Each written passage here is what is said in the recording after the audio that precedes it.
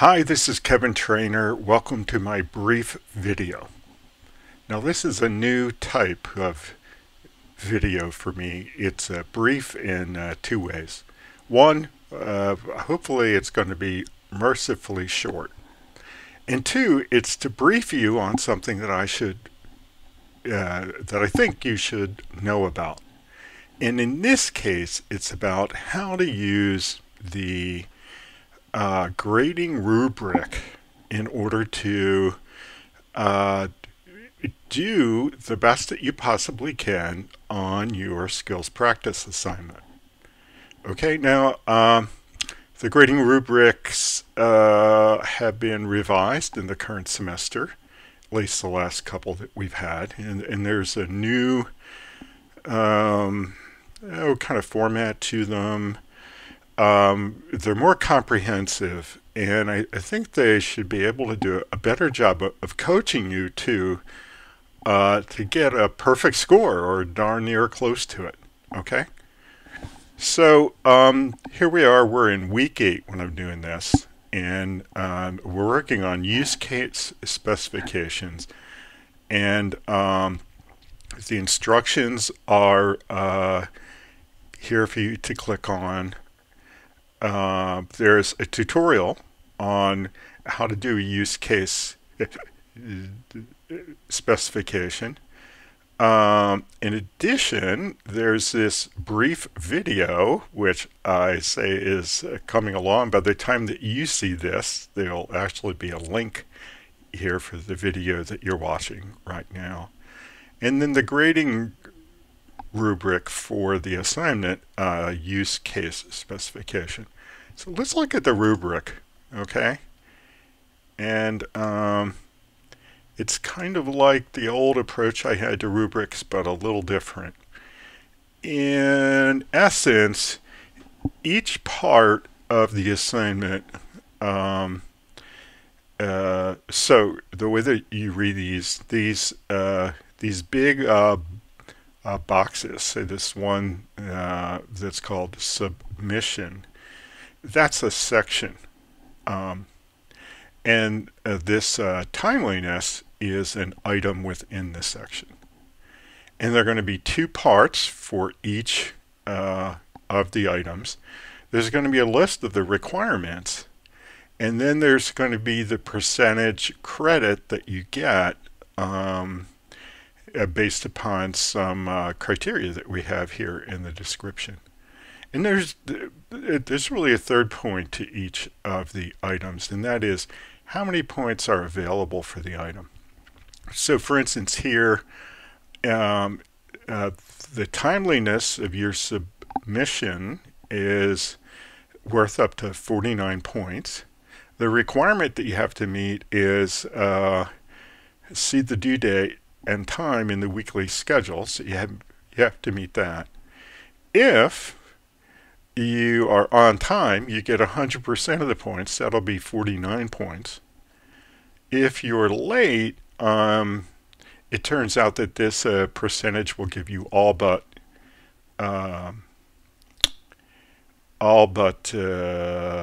16 points. And if it's not submitted or submitted too late, I think we have a week of time. After you're late, you have a week to be late, and then we're not going to grade them anymore. Okay, you'll go down to 0 of the 49 points.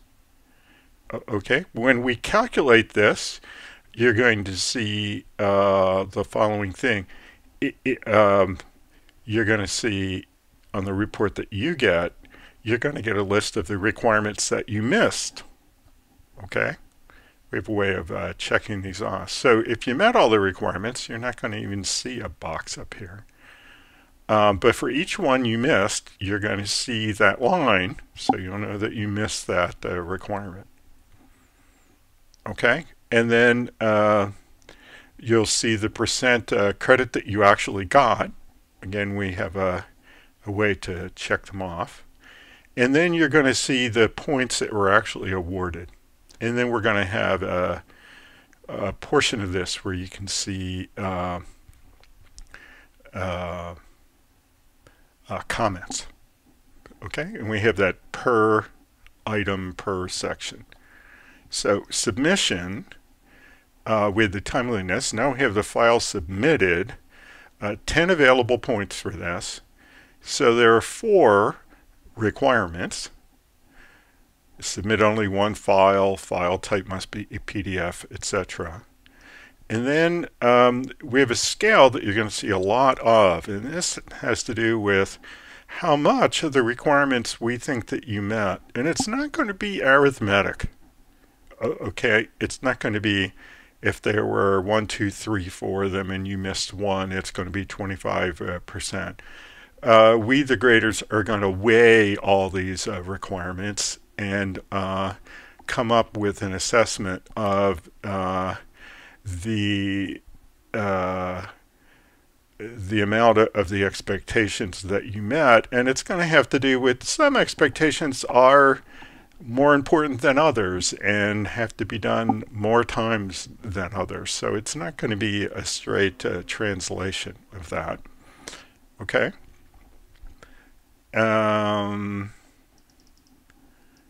So in this case, for a use case specification, that's the second of the sections. It has 2 items: completeness, which is the first one, and technique, which is the second one. So let's look at what we're looking for in terms of completeness. There's 20 points available for completeness, and I say the document submitted must be recognizable as a use case specification as demonstrated in this course during lectures and tutorials. The specification should correspond to the proper use case from the use case diagram, which is you did one from the diagram and it's the one that you were told to do. In the case of this particular one, it's the pick order use case. So if you went off and did some other one, you're not going to meet that requirement. And the specification should include sufficient action to accomplish the work necessary to meet the requirements as expressed in the case scenario. So if you have a robust set of flow narratives, okay, well then you're probably going to do well. If you have a deficient set of flow narratives, then you're not going to meet that requirement very well at all. Okay, and then what about the technique? Now, I'm not going to read you all the requirements here because there are a bunch from this page, and then there are 2 on the next page. And I'll leave you to read them on your own. But the first one, the use case name must match exactly the use case name specified in the use case diagram. It should be included in all places required by the use case specification template. Okay, so on the use case diagram, this use case for this particular assignment should be called pick order. So it should say pick order, exactly. And how many times should it appear? Well, there are 4 places in the template, unfortunately, that you need to type the use case name. So pick order should appear in all 4 cases. If you read through these requirements, they correspond pretty well to my lecture on use case specifications and what we're expecting to see in each of the parts of the form, and they correspond very well to what I demonstrated in the tutorial. This list is something you should look through before you hand in your work to make sure you didn't forget anything. Okay, there's a lot of rules. There's rules everywhere. Rules, rules, rules. So my idea here is to be more explicit about the requirements and the rules that we're going to be looking at when we do the grading. So this should remind you before you hand in to maybe fix some problems that you kind of overlooked when you did your work. Okay, so my thought would be read through these before you do your work. do your work, and then read through them again in light of what you did and see if you forgot anything. And if you think you're in pretty good shape, now it's time to hand in your work. The last part, the last of the sections that we have is grade adjustments, and this has to do with the deal that I have that if you submit your work on time, show good faith on all parts, and reflect proper attention to detail, that you'll get a grade adjustment to get you up to 85. Okay, so that means it has to be on time. It means it has to look like you read the instructions. So a good faith effort on all parts is it looks like you read the instructions and you tried to do all the parts, not just one of the parts, but all of the parts. And it kind of looks like what it's supposed to look like. It might be deficient. It could be even significantly deficient, but it has all of its parts, and you gave it a good try.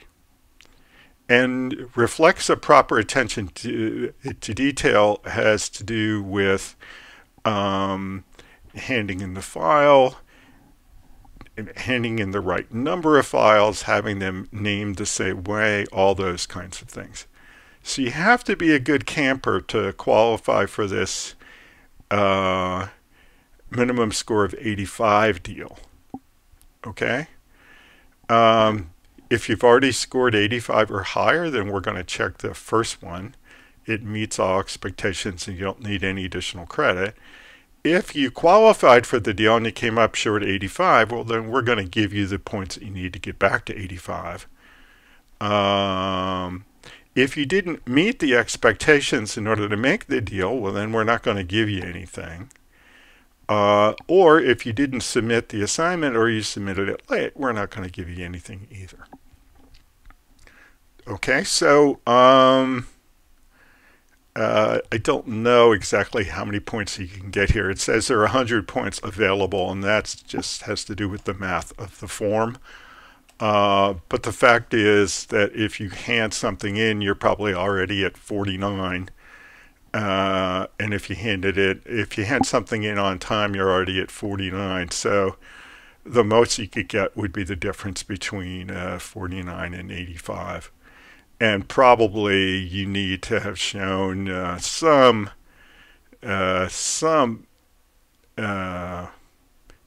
indication that you know how to follow the rules. So typically when I'm giving points to people, I'm giving them 5 points. I might give them 15 points. In a rare case, I might give them 20 points to get them up to 85.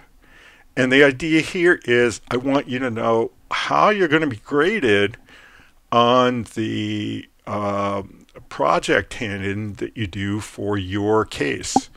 Okay, so do look at this and see if we spotted you some points, because we're not going to be spotting you points on the the final case project. So this gives you some indication of where you're going to have to pick up your game to get your score up. So I promise to be brief, and that's as brief as I can be. Good luck on the assignment, and please take a little time to look at the rubric before you hand your work in. It'll get you some more points, and we all need some more points. I'm going to say bye until next time. Bye-bye.